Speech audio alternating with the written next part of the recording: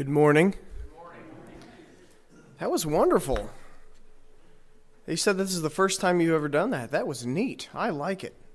I like it. Do not pray in vain repetition as the heathens do, because they think they will be heard for their many words. Instead, this is how you ought to pray, not the prayer that you should pray mindlessly over and over and over.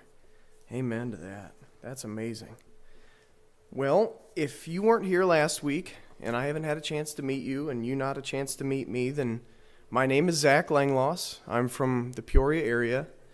I am the father of 4 beautiful children, all ages 6 and under. So you could do the math. They're about 2 years apart. It's a busy house, and a very patient. I'm a husband to a very patient wife who loves me despite all my shortcomings. And I'm a pastor. I've been traveling a lot, and I'm an electrician, and I've also been traveling a lot. But I've been asked to come fill the pulpit last week and this week, and so I'm very glad to be here this morning.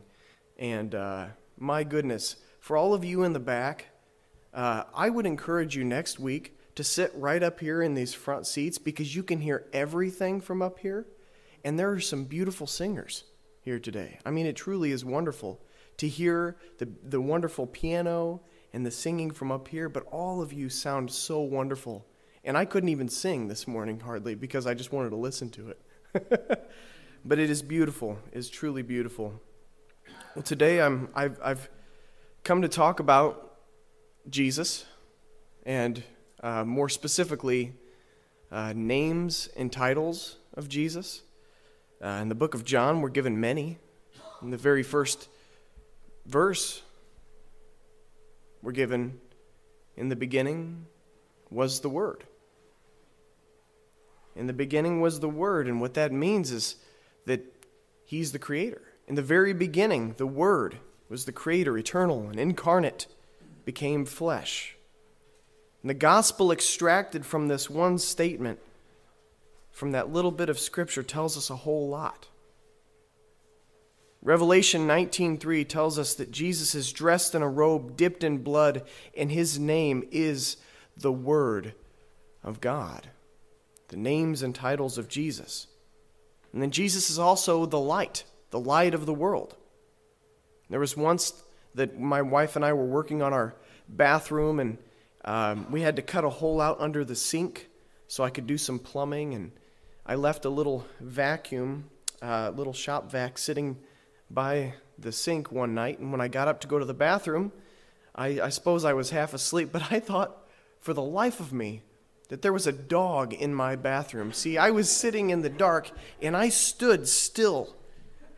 My finger was so close to the light switch, but I didn't flip it because I was afraid if I did, it would attack me.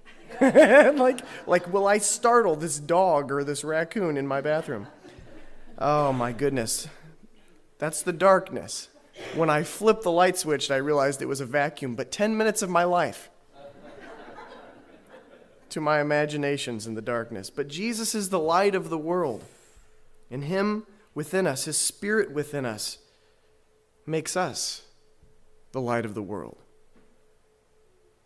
Within us, the power to cast out darkness, to expose evil deeds and bring them into the truth, the light of the truth.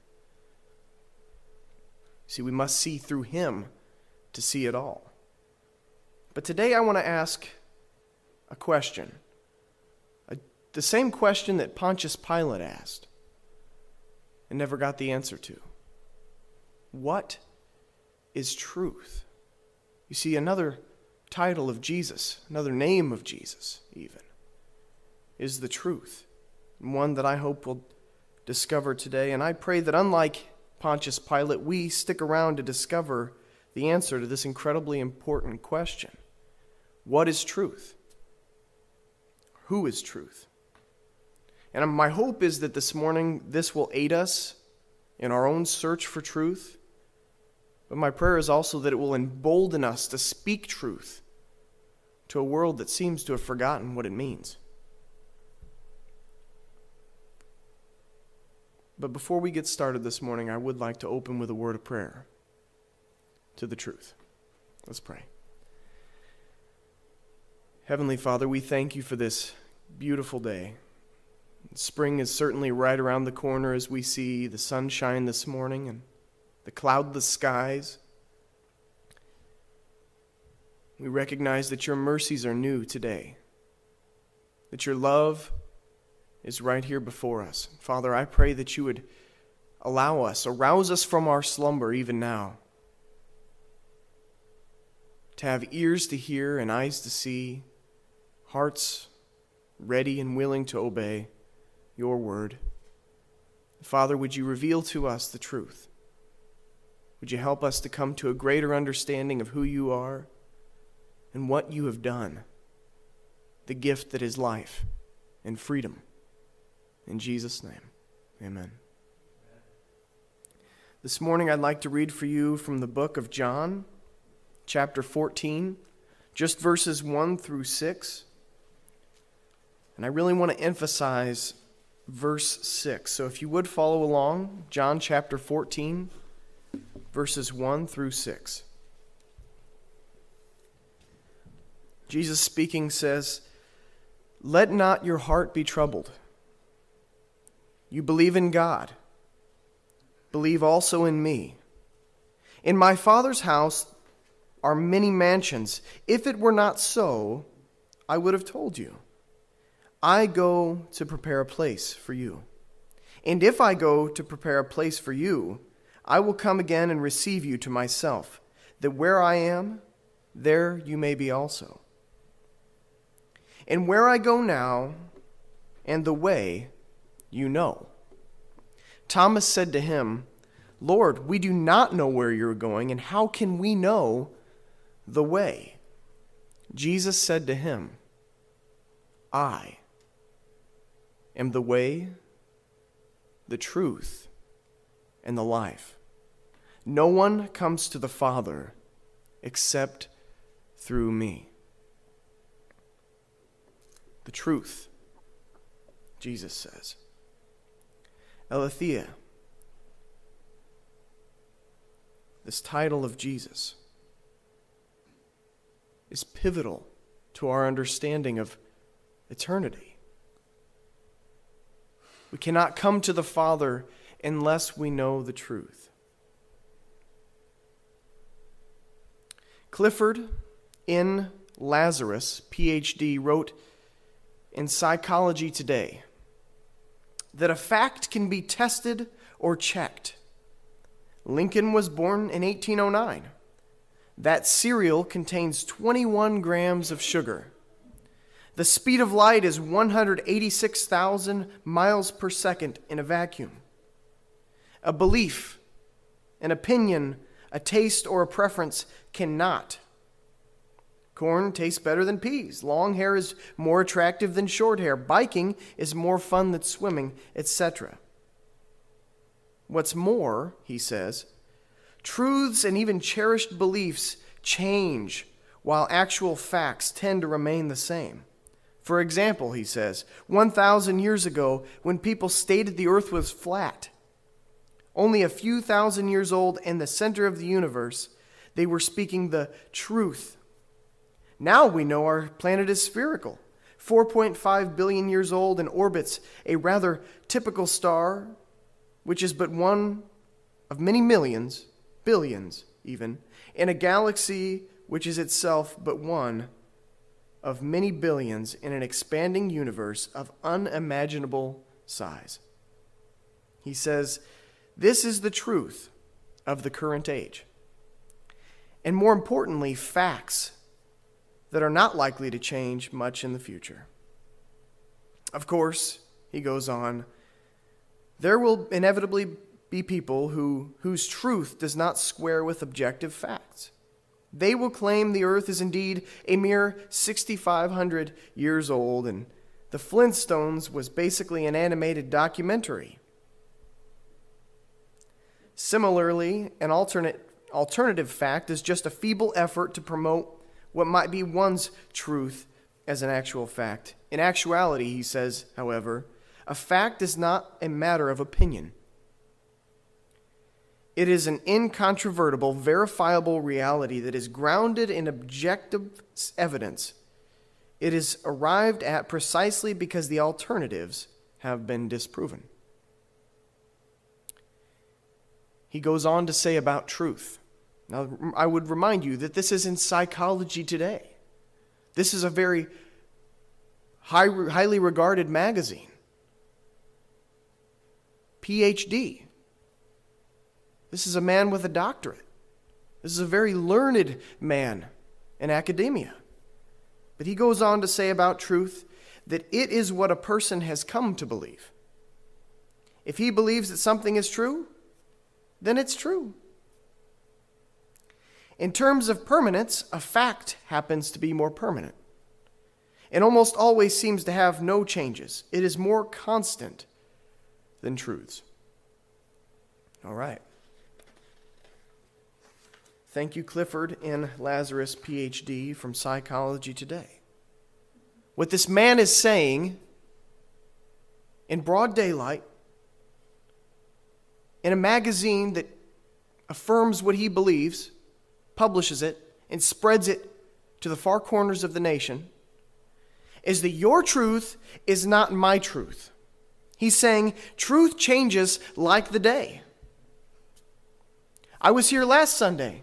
That was a different truth. I'm here this Sunday. New truth.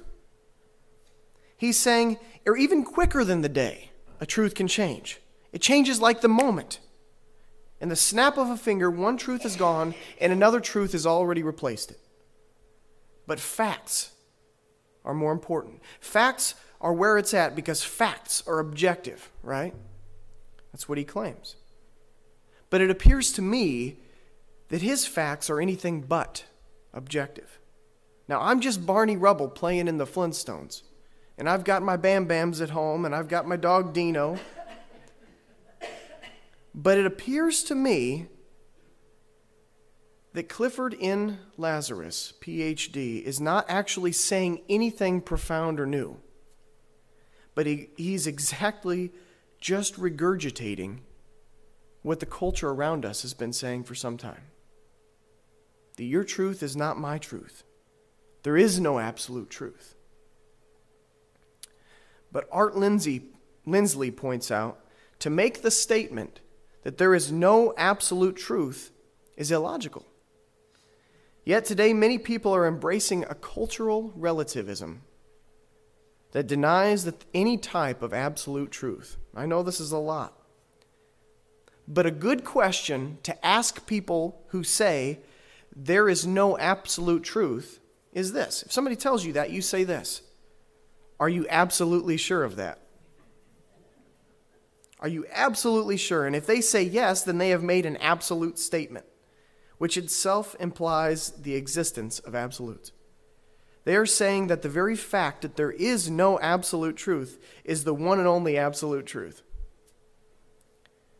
In other words, the world around us is willing to believe absolutely anything, but anything absolute.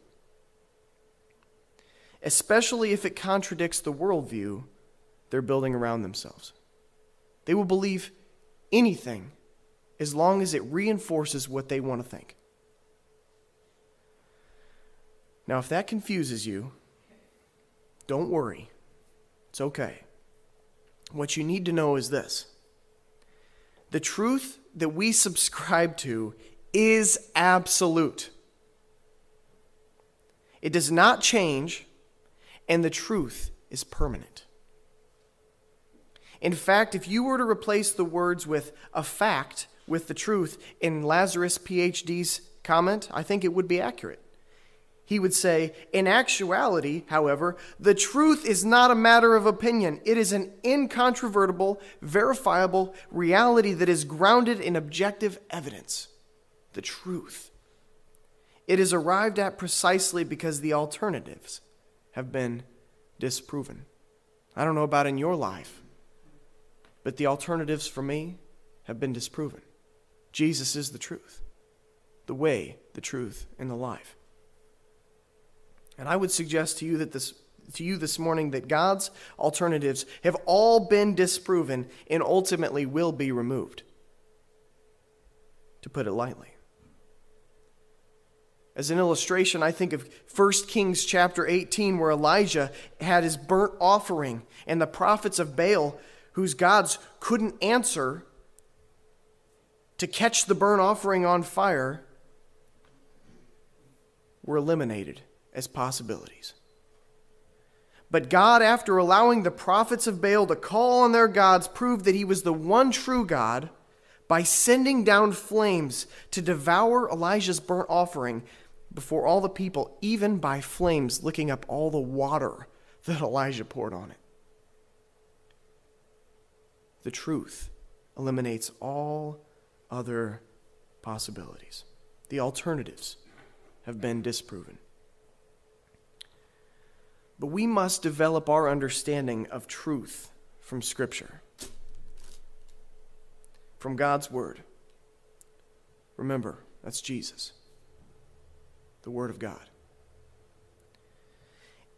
But if we are going to gather our worldview from this world, from the news sources, the news stations, the media, the newspapers, the magazines, Psychology Today, more than God's Word, then we're not understanding the truth properly. Randy Alcorn says about Jesus, he is the truth, truth personified. He is the source of all truth, the embodiment of truth, and therefore the reference point for evaluating all truth claims. Truth is reality. It's the way things really are. What seems to be and what really is are often not the same. To know the truth is to see accurately. To believe what isn't true is to simply be blind. Like myself, thinking my vacuum is a raccoon or a dog in the middle of the night. As we consider this title of Jesus today, the truth, I think we'll gain a better understanding of who he is and how the truth so impacts us. And what I would pose to you today, the point of this is, and maybe perhaps a very strong application for this statement that Jesus makes, would be that the truth is our liberation. The truth is a liberation from bondage for us. Therefore, we must turn to him. You say, well, what bondage? A liberation from what bondage? Well, if we turn just a couple pages back in the book of John to chapter 8, verse 31 through 41, we find Jesus talking to some Jews.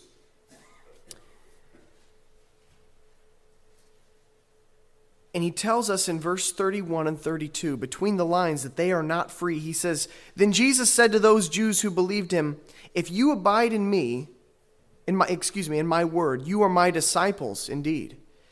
And you shall know the truth, and the truth shall make you free.'" He's saying that they are not free, that they need to be freed. And they rightly conclude in verse 33 that Jesus must be talking about slavery. If you're not free, then you're a slave. And so they answer him, "We are Abraham's descendants and have never been in bondage to anyone. How can you say you will be made free?"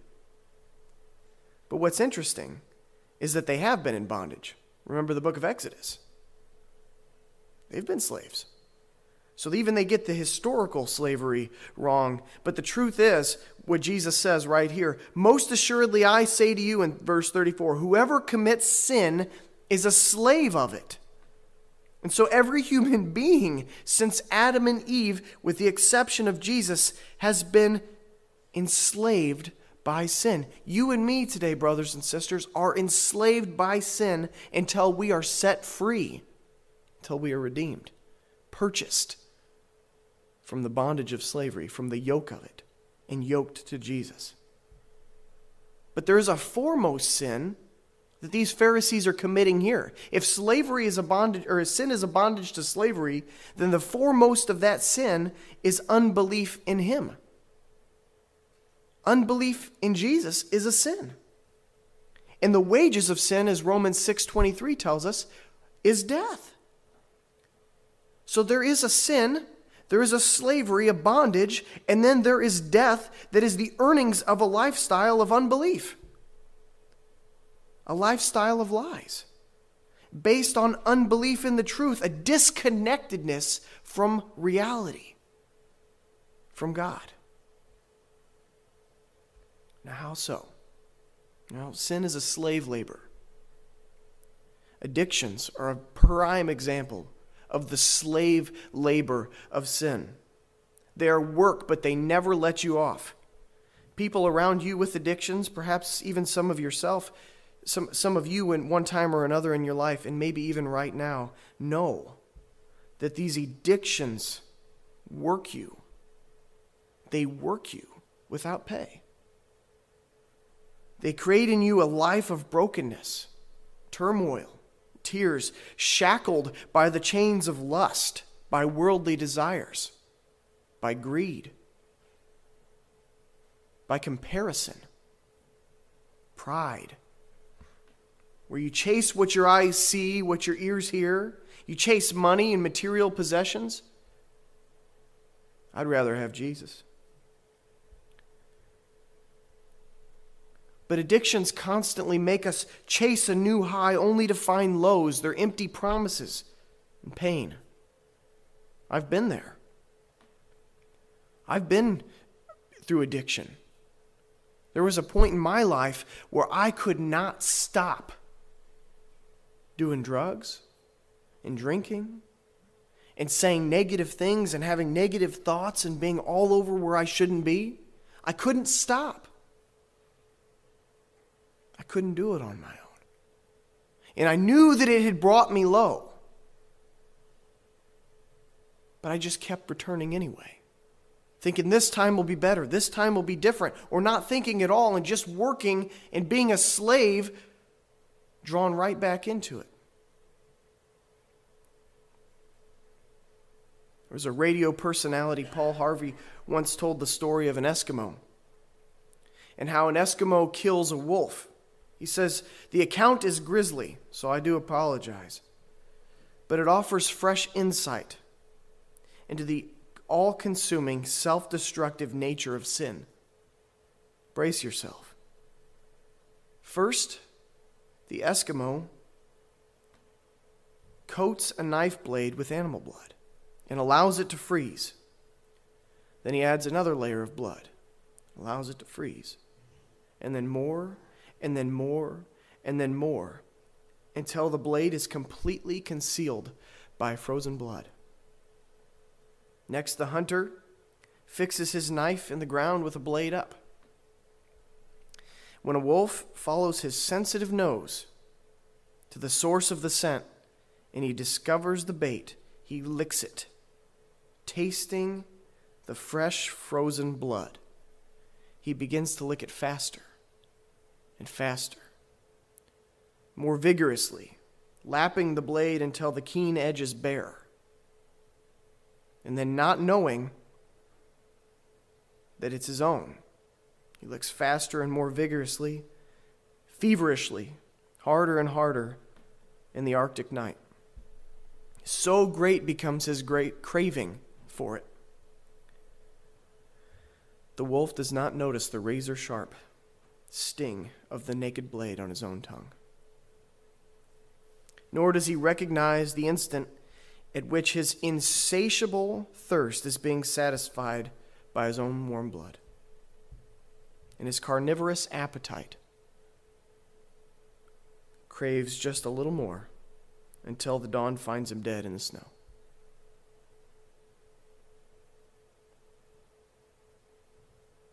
Now, that is how an Eskimo kills a wolf. That's also how sin destroys us. Chris T. Zwindelberg says in a commentary on Paul Harvey's illustration, it is a fearful thing that people can be consumed by their own lusts. Only God's grace keeps us from the wolf's fate. Jesus says in verse 38 through 41,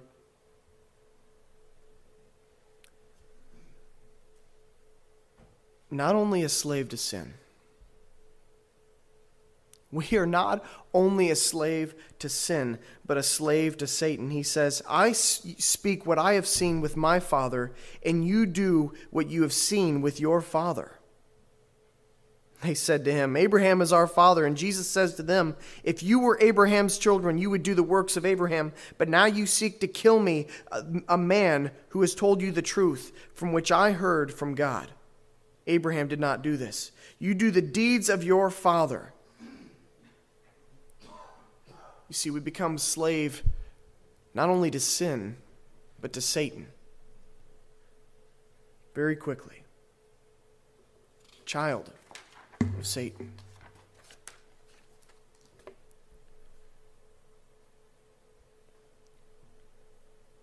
The truth is the liberation.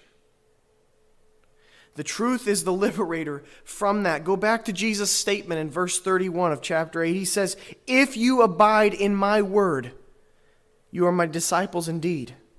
And you shall know the truth, and the truth shall make you free. Now that we know what we are free from, we can know how to become free. Randy Alcorn once again says, truth is far more than facts. It's not just something we act upon. It acts upon us. We can't change the truth, but the truth can change us. It sanctifies us. It sets us apart from the falsehoods woven into our sin nature. How can he set us free? In the same way the Israelites were saved in the wilderness after their exodus from from Egypt. Exodus from Egypt, when venomous snakes were biting them.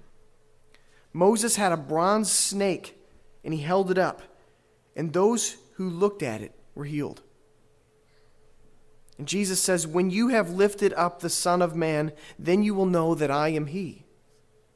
As Moses lifted up the serpent in the wilderness, so must the Son of Man be lifted up, that whoever believes in him may have eternal life.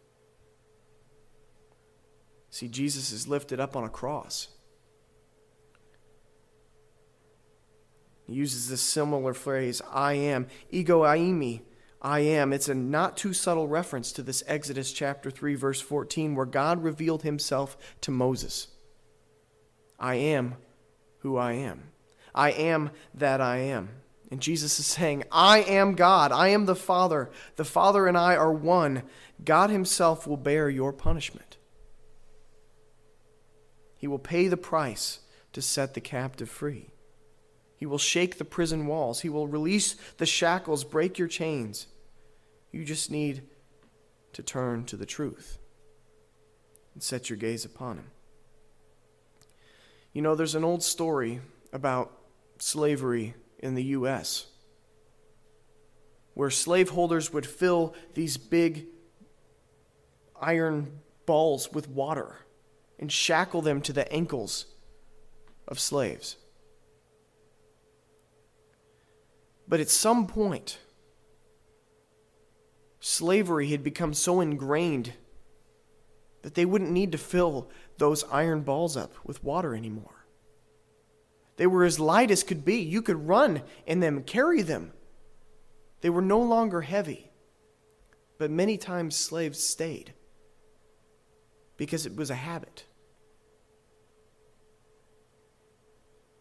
Sometimes we stay slaves, not because we have to,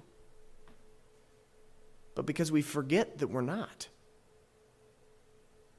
We forget that there is a truth, that there is freedom.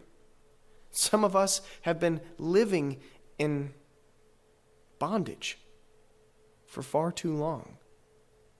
We run right back into the same old patterns and routines that cause us pain, that disallow us to see the reality of God's love in our lives. Jesus says, if you would look to me, there is freedom. The truth is our liberation from bondage, and we must turn to him. Not just to hear from him, not just to hear about him, though that's incredibly important, but to experience him. To experience the truth. Jesus says, I am the door. I am the way. Walk in me. Walk through me. Don't just hear the truth. Live in the truth. There is one way to freedom in the truth, and that's Jesus Christ, the one who liberates, that we may have life, and more abundantly, that we may know him. What of the darkness of man's existence before Jesus? Can you imagine the hopelessness before Christ, without Christ? Someone once said that depression makes perfect sense in a world without hope, without Jesus. If I didn't know Christ, if I didn't know the liberation from bondage, I should be depressed. I should absolutely be depressed. It is amazing to me that people walk through this life and can make it without knowing Jesus. I couldn't. It is far too dark. It is abysmally hopeless.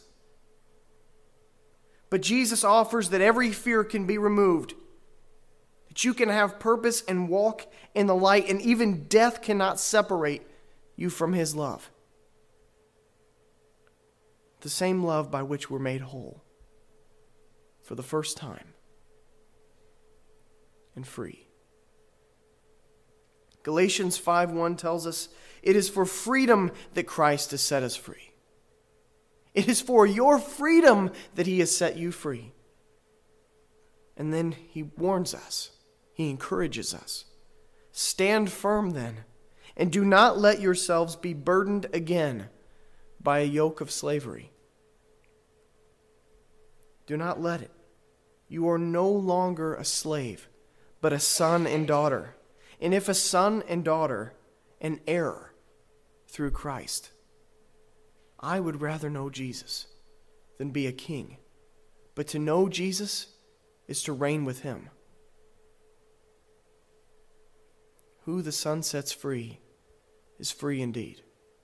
Brothers and sisters, today I encourage you to approach a world that is lost and hopeless with the truth of Jesus Christ, that there is one way, though the world tells you that there are many.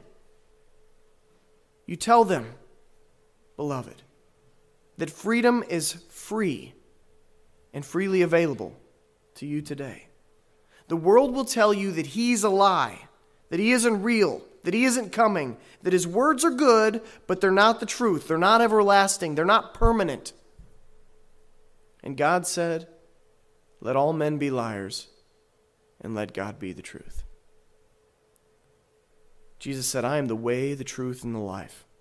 No one comes to the Father but by me. Only that we would believe that truth, the truth. Would you bow with me? Heavenly Father, in a world that is certainly at war, I pray that each and every one of us would consider the statement that Jesus made. The truth sets us free. That he is indeed the way, the truth, and the life. The world would say and suggest that there are many ways. Oprah Winfrey will tell us that all paths lead to heaven. And the rest of the world says that all dogs go to heaven. But the truth says there is one, and his name is Yeshua. Father, would we be encouraged by these words today, and would we think to share them with others outside who perhaps don't know you, who have not come to experience the way and the life. Lord, we love you and we celebrate you today, and as we prepare our hearts to praise you once again with our voices, would you excite us in your love? In Jesus' name, amen.